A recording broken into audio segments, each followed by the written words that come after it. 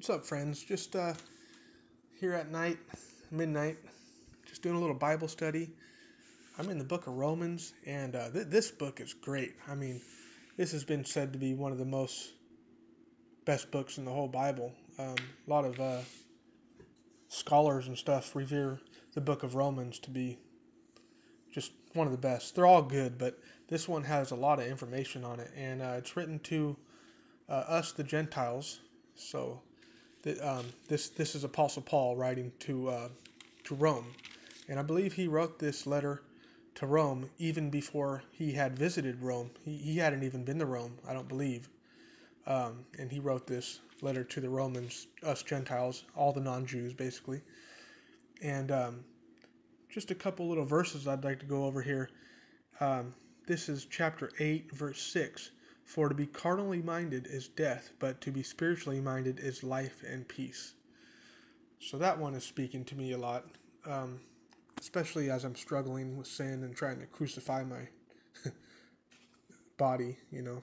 It's hard struggling with the beer and stuff like that, some other things. But this is just a reminder that our sin leads to death, and I know a lot of Christians don't like to hear this part of it, but you know, there it is.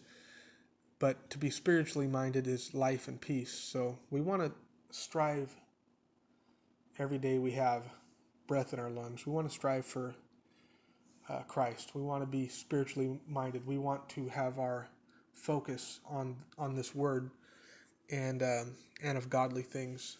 And we got to do the best to crucify the flesh. For instance, you know, I have to do my best to get rid of my beer. I need to quit buying Heinekens. They're not good, folks.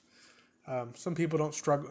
Other people have different struggles. I'm not saying you can't drink, but we all know the things for us that we're weak in. My family's alcoholics on my dad's side, and I'm not saying that's the reason, but it seems to be in our family that we have problems with that type of stuff.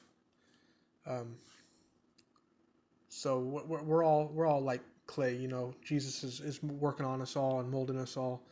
But here's another verse that I like, and Romans chapter 8, same chapter, verse 10.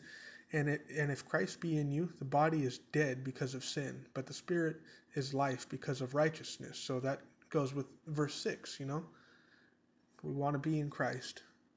And how do we do that? Well, we read his word. We pray. We do our best to stay away from things of the world. There's another verse in here I'd like to show you. Let's see, there's a lot of them. I've been highlighting everything in this book. Oh, here's one that you may have heard in a lot of movies, and it's usually not misquoted, but they only like to read the first part of it. Romans 8:28, verse 28. And we know that all things work together for good. Okay, that's usually where they stop. I was watching this show recently. I believe it was called Manifest. It's actually a really good show. It's on Netflix. It's about these people on a plane, take a little plane trip, and they get back from the plane trip, and it seems they've been gone for 5 years, even though they thought they were gone for 2 hours. Good show anyway. I know they use this one. They use it over and over again in that show, and we know that all things work together for good. They don't finish it. To them that love God, to them who are the called according to his purpose. All right? So they only use like half of that, but that's a great verse. And we all know that all things work together for good to them that love God. So you got to love God. Part of loving God is trusting in him and what he says. And, if you read this Bible and you trust it, you trust it in its entirety, the whole thing. You don't pick and choose, the things you like. There's some things in here that I don't like that you know, kind of get your attention. They you read it and you don't get a good feeling. That's our sin nature. It wants to rebel, but we have to stay with the word. even if it doesn't feel good to read it sometimes. Um, so that's another good one right there. I don't really have like a notes on Bible study. I just wanted to share this with you, what I'm kind of going through right now. This is another good one. Chapter 8, verse 37 through 39. I'll read that. Nay, in all these things we are more than conquerors through him that loved us. This is Paul speaking again. For I am persuaded that neither death, nor life, nor angels, nor principalities, the evil things of the world basically, nor powers, nor things present, nor things to come, nor height, nor depth, nor any other creature shall be able to separate us from the love of God, which is in Jesus Christ our Lord. So that's great right there. Nothing can separate us from God's love. And we know this earth is evil, and it's ran by Satan and principalities and darkness in high places. And, um,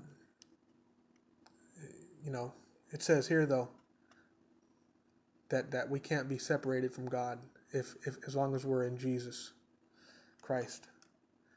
And we know we're in him if we believe what he says,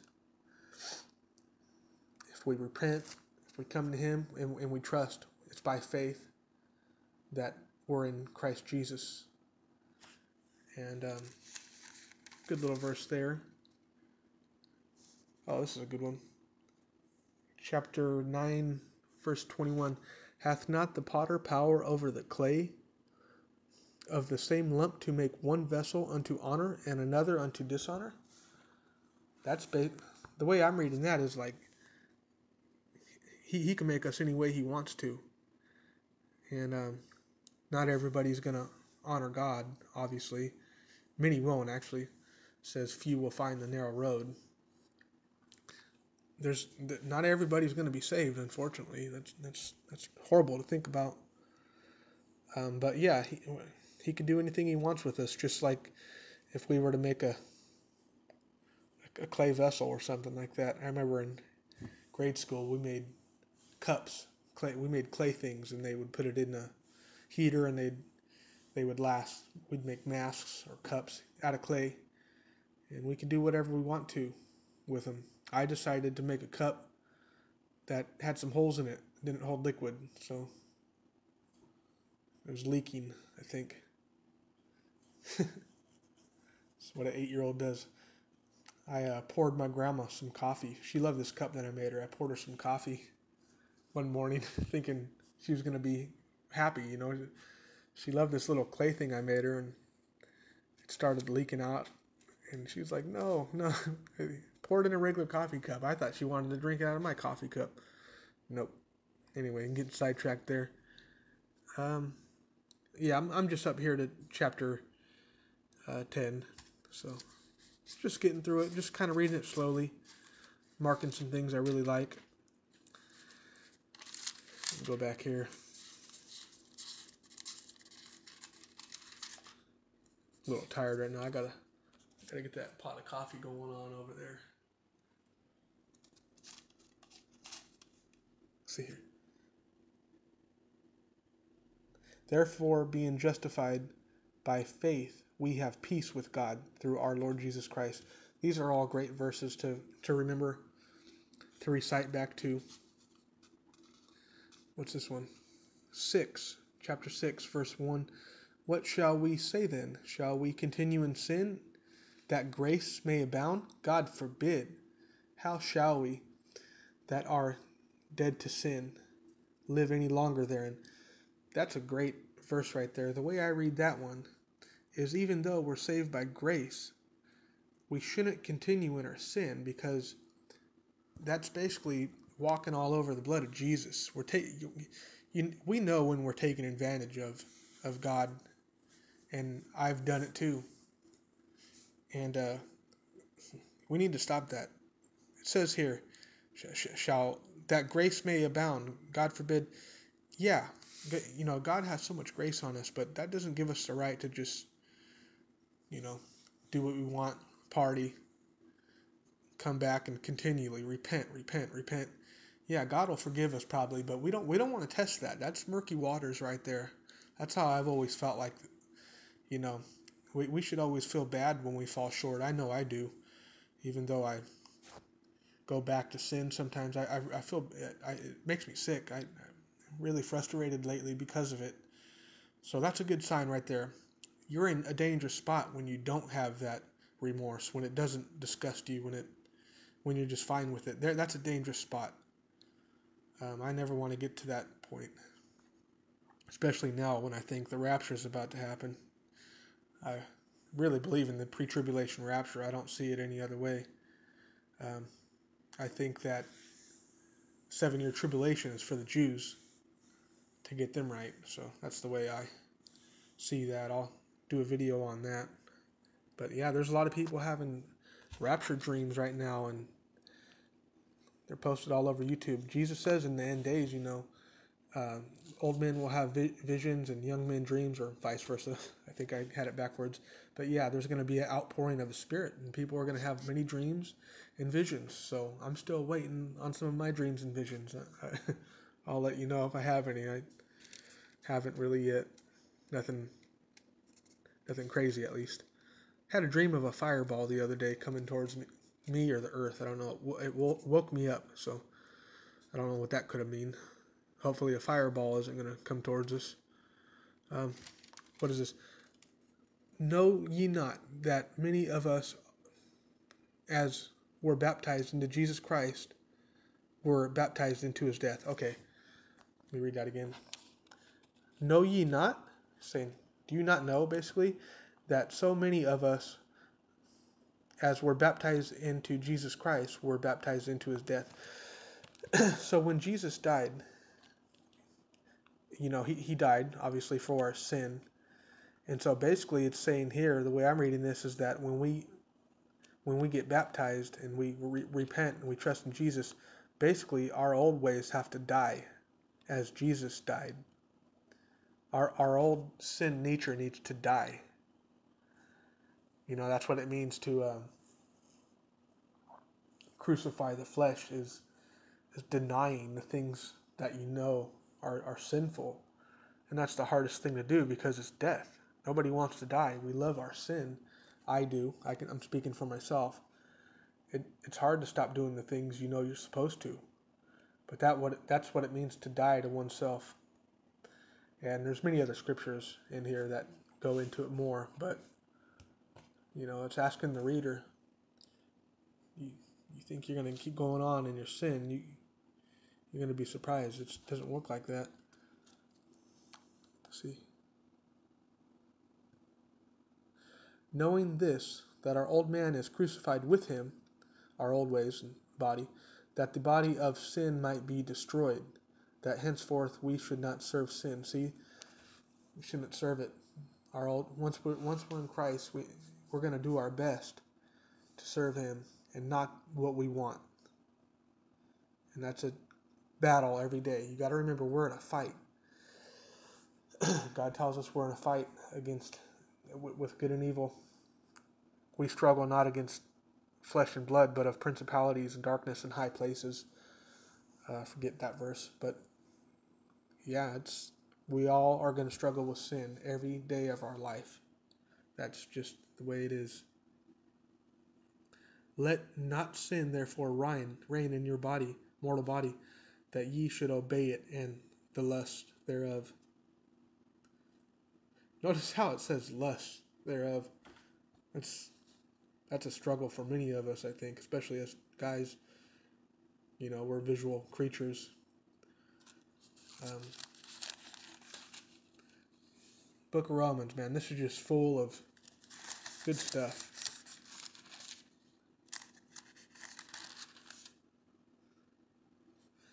Anyway, that's where I guess I'll kind of leave it at for today. I wasn't going to do a video. I wasn't prepared, so. And I haven't read this whole Bible yet, folks. I've read the Torah, the first 5 books of the Old Testament, and I got bored of that. And I realized that the meat and potatoes was the New Testament. This is the saving word. This is the gospel. It's the good news, they call it. Matthew, Mark, Luke, and John. All those books. I started in the book of Matthew, and so far I'm in Romans here. And I've learned so much already. There's a lot of good people out there I've been watching and learning from. If you're new to the Bible, just know that, you got the Old Testament and then you got the New Testament. The Old Testament was written first, obviously, a lot of old books written for the Jews, and it had a lot of laws they had to abide by. I believe the Jews had, before Christ came, I believe they had over 600 laws to try and fulfill, and it was impossible. Nobody could follow it. It was so hard. They used to have, you couldn't even wear certain fabrics and stuff like that, and you couldn't eat certain meats and foods, and there's a lot of confusion. You'll hear a lot of kids and young people get things confused. Like they'll say, "Oh, well, you call yourself a Christian? Why are you wearing that cotton shirt? Or why are you eating pork?" As if that is what we are have to follow today. We don't have to follow any of that. Most of it, we don't have to eat certain foods. We don't have to wear certain fabrics. We don't have to be circumcised. None of that means anything. Back then, that was the Jewish law. But when Jesus came in the New Testament, when he came, he did away with all that. And most of it anyhow. The moral laws still remain, of course. Thou shalt not covet, no murder. You shall not, you shouldn't hate your brother. Love your neighbor as thyself. Homosexuality, drunkenness, all those moral laws still remain. But there was 600 of them, I believe, that we don't gotta worry about any of that. Nowadays, when we want to eat food, we pray over it, and it's good. It's good with us. We pray over our food in the name of Jesus, and then we eat it. Now, God also gives us a brain and common sense. We know it's not good to eat bacon every day, so don't just because it's not sinful doesn't mean it's smart to go ahead and do it anyway. Hope that makes sense. But anyway, the Old Testament was full of those laws. The New Testament is Jesus coming to fulfill all.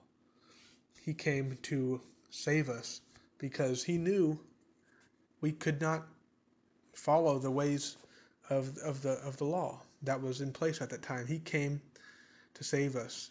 And basically the gospel is, which is the good news, is here's what it is in a nutshell. We were all born into this world sinners, every one of us. The Bible says that no man is good, none righteous.